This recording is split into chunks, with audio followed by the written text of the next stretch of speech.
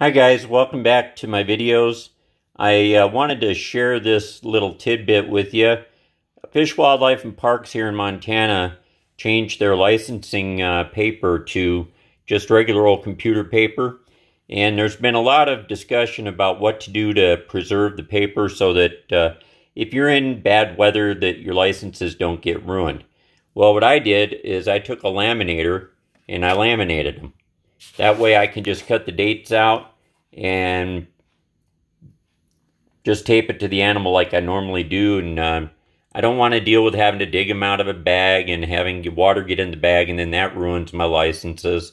So I'm using my regular old-fashioned wallet, and I had my wife cut them out and score them so that they would fold up, and I can put them in my wallet without an issue.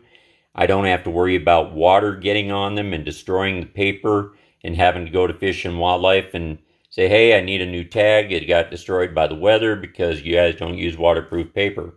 I saved myself the headache, laminated them, she scored them, and cut them out for me. And as you can see, I'm ready for hunting and hope I get to fill all of these tags. So anyway, I thought I'd share that little idea with you. And good luck hunting this year, and hope you have a good one.